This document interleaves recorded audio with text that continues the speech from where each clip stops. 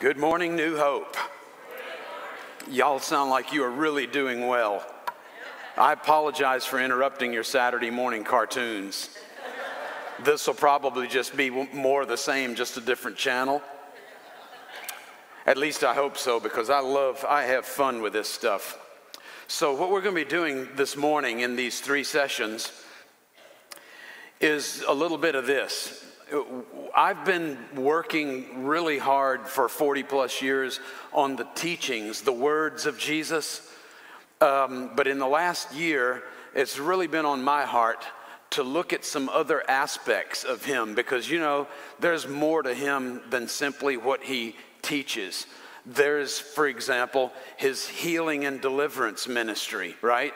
There's another part of Jesus, just like with us, that's his relationship with God, his personal piety or devotional ministry or life, part of his life. And so I've been looking at that pretty hard. If you want to take a look at a really interesting article that nobody else writes about, I turned this loose about a month or so ago. It's online. It's The Prayers of Jesus. And it's not what he prayed, but how he prayed. And when I did the research for this article, and it took months and months and months, I was astounded at the stuff that I found. Not just in the life of Jesus, but how were people praying from the days of, for example, Abraham all the way through. So you begin to pick up on these prayer practices, not just what they said, but how they're praying, beginning in about 1800 BC. And then 2,000 years later, Jesus comes along. And now 2,000 years later, you and I, who are supposed to be imitating this life of Christ, we come along. And it just fits together. So enjoy that. It's out there on the internet. You're welcome to it. So this morning, we're going to be looking at the healing ministry of Jesus, the delivering ministry of Jesus, and the resurrection ministry of Jesus. 3 different sessions. Not going to fit them all in the first one. One for each. So now we're going to be looking at the healing ministry of Jesus. Basically, my primary premise is this.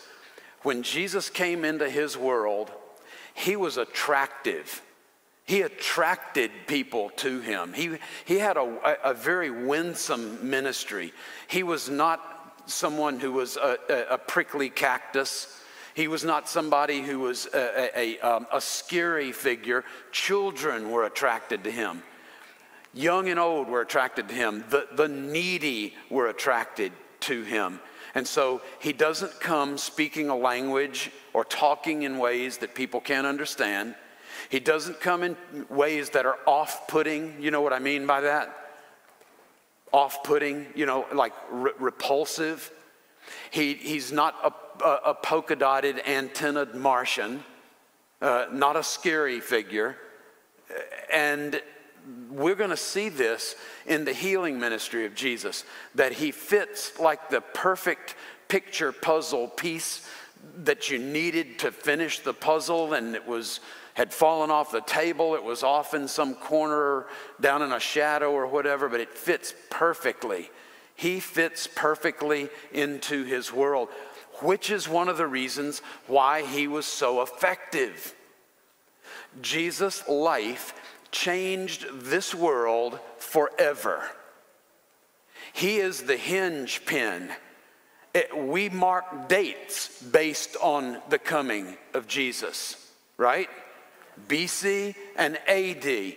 He made a big splash in his time and also throughout the rest of the centuries. So let's just take a look at the healing ministry of Jesus as one example of this winsome, fits perfectly within his world kind of lifestyle and ministry that Jesus had. Now, the purpose of miracle. This is big picture, and then we'll dial into the little picture. His purpose in working miracle was more or less threefold. First of all, Jesus was a person of compassion. God, the Father, Son, and Holy Spirit, this God that we serve is a God who is, in Hebrew, Rav Chesed Ve'emet, full of covenant loyalty and steadfast love. You can translate that word just about any kind of way that you've got in your modern translations. Covenant loyalty, steadfast love, loving kindness. This is what marks the nature of God. He is concerned about us. Another is to reveal his character. So if he demonstrates his character as being a very involved as opposed to a very detached God, as being one who knows our needs even before we express them verbally, that's showing us something about God, and he's doing it in the miracle working ministry in his acts. It's not just words, it's not a sermon. He's acting in ways that display what's going on inside of him as a being. The same thing happens with us, by the way. The way we talk and the way we act indicates something that's going on the inside. It's out of the abundance of the heart, right? Somebody taught that. Can't remember who, but it's out there somewhere. A third purpose of miracle is to institute or to further, to advance the kingdom of God. You see, if any time that God expresses his authority over nature or over disease or over the enemy or over our own ignorance or whatever, he's demonstrating his kingship. And so as he's demonstrating his kingship, people are beginning to be attracted to that. And the kingdom begins to grow. But these are indeed, these healing miracles of Jesus, the deliverance ministry that we'll talk about next hour, these are expressions of the kingdom moving forward. And people would recognize that it is that. If I cast out demons, the kingdom of God has come upon you. That sort of approach to kingdom building, kingdom expansion or extension. So Jesus had an interesting way of healing, especially when compared to healing ministries that were going on before, during, and just after his ministry. He's one who could heal by the spoken word. He also was one who did not use some sort of a method or a modality, some sort of an incantation or things like using magical roots or whatever, but he did sometimes choose to use a certain kind of modality, like putting mud on a blind man's eye, or allowing someone to touch his person, the hem of his garment, or especially the laying on of hands. You've heard about it before. It's in the Bible. It's all over the place. We're even told in the church today, if anyone is sick, then let him call for the elders of the church, and with the laying on of hands. So this is the one that we're going to kind of pick at this morning, this business of the laying on of hands. When you think about it, it's, unless you're a chiropractor, it sounds weird, right? Why would God choose that? And would that weird people out in the first century? It doesn't happen in everyday life in our world. And so we think, well, boy, that's odd. That's bizarre. That would be off-putting for some person that I don't even know to put their except the chiropractor, put their hands on me, and for the purpose of physical healing. But it's probably the wrong question to ask. It's not, what would it feel like to me? How would people in my world respond? It's like, what's going on in Jesus' day? So that's kind of what we want to look at this morning in this first session. So a picture of Jesus receiving the children, a popular story, one that we quote, let the children come unto me, for such is the kingdom of God. But take a look at what Matthew says. Some of the children were brought to him so that he might lay his hands upon them. Man, you'd get arrested for that today. There's a word for that, right? Starts with a P, ends with an A. I'll let you fill in between. Laying hands on them and pray. Do you see the connection? Praying and the laying on of hands, and the disciples rebuked them. The rest of the story you can read on your own. We're going to continue our survey. They were bringing children that he might, Mark says, touch them. Not just lay his hands on, but touch them. Luke says the same thing, that he might touch them. We also hear in the Gospel of Mark about a request that Jesus come to and minister to a little girl who was sick. She's at the point of death, Mark 5 says, and come and lay your hands on her so that, for the purpose of, in order that she might get well and live. Luke says, read similarly in chapter 13. We get another one in Mark chapter 6, and this is Jesus ministering in his hometown of Nazareth. There it says he could do no miracle except he laid his hands on a few sick people and he healed them. Okay, laying hands and healing. There's this close connection between the two. You may remember this story. Jesus finds a man that was totally blind, and then he ministers healing to him. In what way? It says, taking the blind man by the hand, he brought him out of the village, and after spitting on his eyes, and we do hear this, as odd as that sounds to us, again, we would get arrested for assault. Come on. In our world, that's the commission of a crime. In Jesus' world, though, we hear about this in the early works of the early rabbis that go back to the time of Jesus, that it is not odd or unusual. It was already recognized in the first century in the land of Israel that spit had healing properties. When's the last time, just think for a second, I know it's difficult on a Saturday morning, isn't it? We probably get there about the middle of the second session, I'm thinking. That's me too. You can probably remember the last time that you got your finger caught in a door, or hit your finger with a hammer, or stuck your finger with a pin trying to sew or something like that, and your first inclination is to get that body part into your mouth. Is it okay to talk about stuff like this in church? All right, well, I take it back. You unhear that anytime you want. Just erase the tape. But in Jesus' day, this was normal. How do we know this? It has been enshrined in ancient literature. It's there in black and white. It's like doing archaeology, but just in books. And you find something that illuminates, that enlightens us, our understanding of what ancient people thought or how they lived. And you go with that. And so it's in there. So spitting on his eyes and then laying hands upon him. Again, the connection between the laying on of hands and healing. He asked him, do you see anything? So I'm skipped just a little bit there, verse 24, but in verse 25, and again he laid hands. This time, it just doesn't say he laid his hands on him. It says he laid his hands on his eyes. Now, that sounds a little bit weird too. And yet we have examples from the works of the early rabbis that at certain points, when people needed physical healing, a rabbi would come and he would lay his hands on the part that needed the healing, including things like your teeth. Say, like, open your mouth and say, ah, right?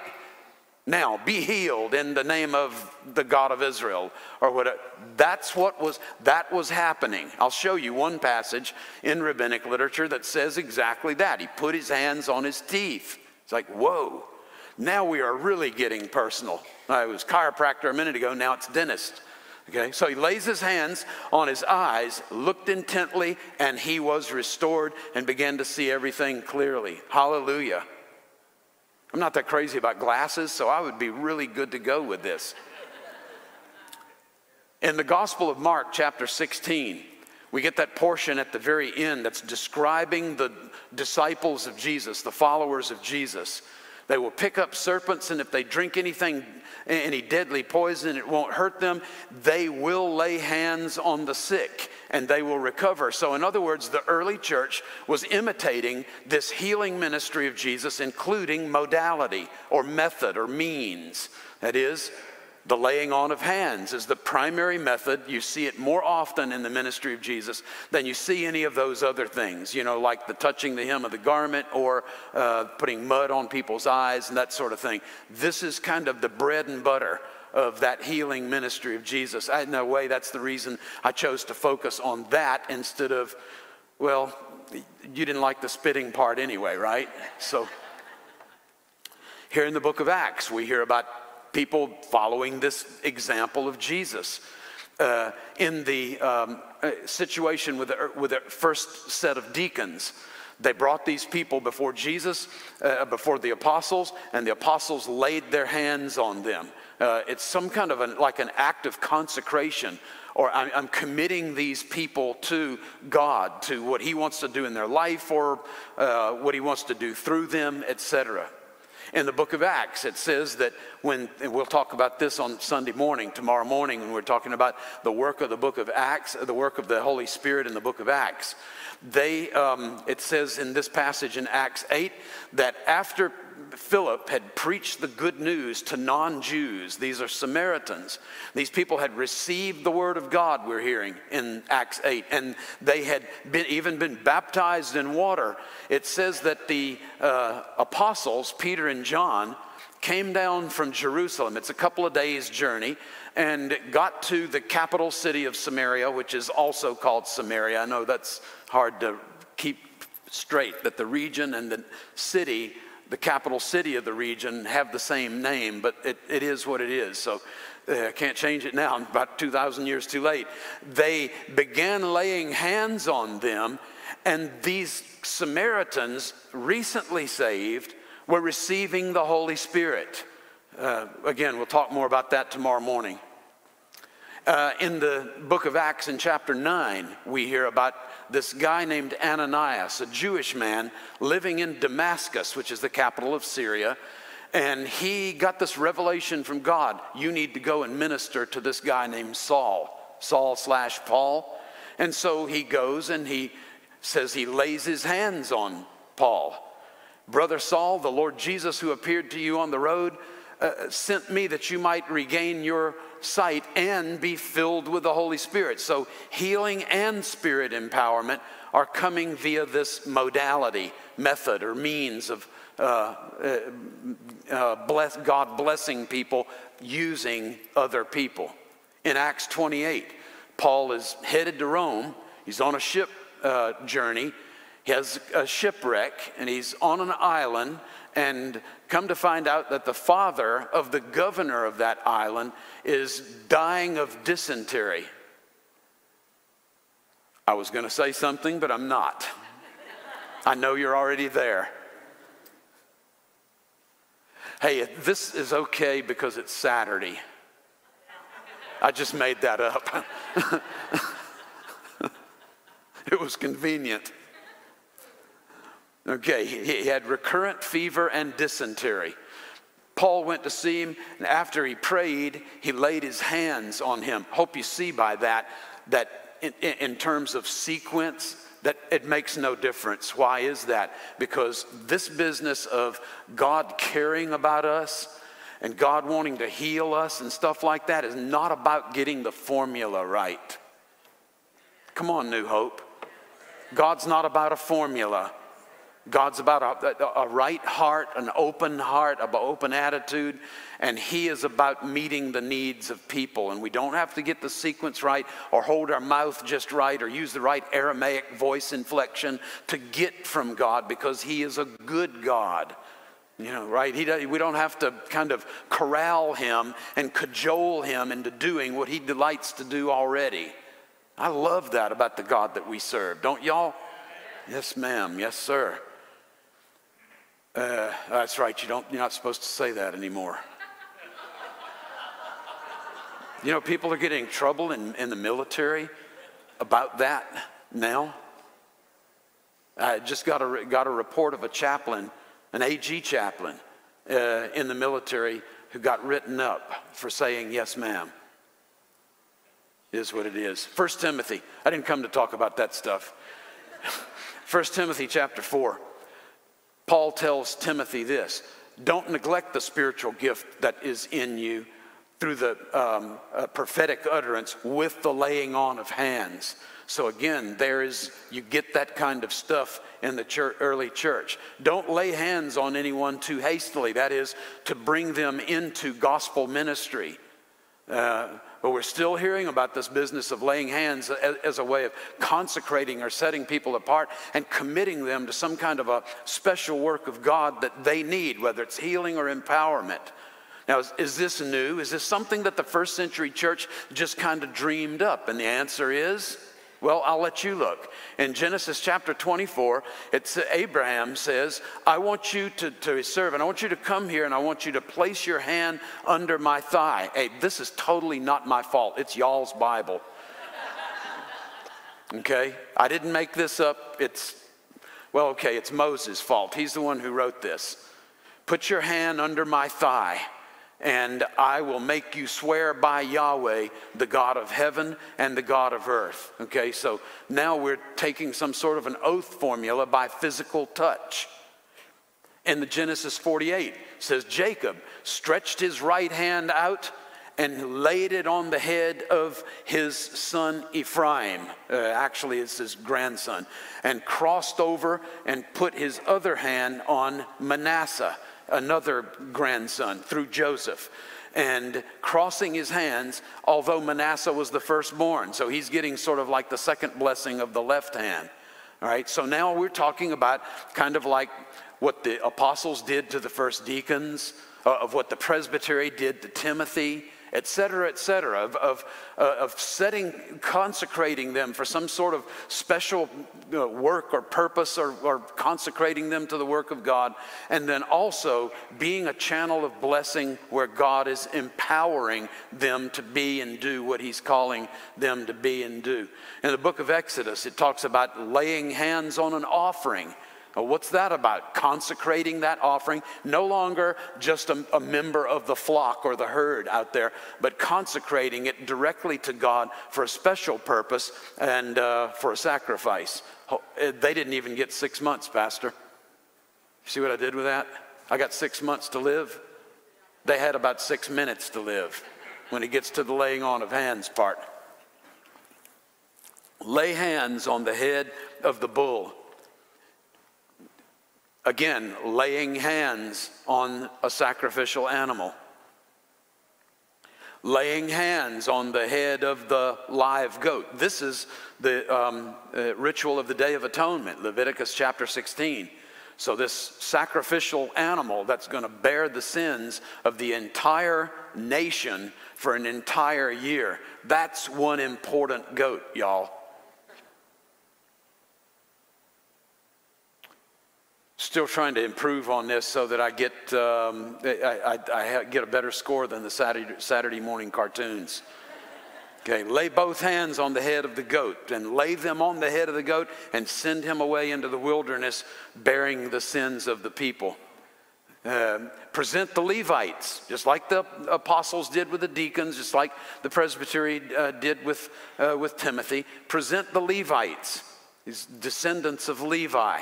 The priestly tribe, before Yahweh, and the sons of Israel will lay hands on them. Okay? Are you getting the idea that this is not new? That this stuff is going on in the Hebrew Bible or Old Testament, and instead of just cooking up something, just, some novel idea straight out of their head, these guys in the early church, and Jesus included, they're following kind of a long chain of tradition that goes right back into the very beginnings of their Bible with people like Father Abraham. Numbers 27, take Joshua, the son of Nun. The Lord is telling Moses, and lay your hand on him. And he laid his hands, plural, on him, and the laying on of hands, and commissioned him. We talked about being consecrated or set apart for some sort of special purpose. And we hear in other texts that the Spirit of the Lord was upon Joshua because of that action. In other words, God was working through Moses to bring empowerment to Joshua to accomplish what he was supposed to accomplish for the kingdom of God. Okay, now we're going to move from the Hebrew Bible, or what we call our Old Testament, and we're going to move into that time period between the Testaments, that nobody really reads about. We do, though, here at New Hope, because what we found out about is that there is this unbroken chain, consistent kind of development that doesn't end in the Old Testament and then pick up again brand new in the New, but there's this unbroken chain of godly people and people who are writing and folks who are prophesying, people who are being healed, people who are being divinely provided for and delivered and protected and stuff like that. God is the same yesterday, today, and forever. Help me out with that just a little bit. A little bit of Hebrews 13:8 there going on. How about a little Malachi 3:6? I am Yahweh, I do not change. So there is no break, there is no, he took a vacation of 450 or 500 years. Same God all the way through. By the way, same God today. All right, so there's this text that was discovered in the Dead Sea Scrolls. That's the reason for the Q right there, or Q right there, or Q over here. You guys are working me to death up here, Pastor.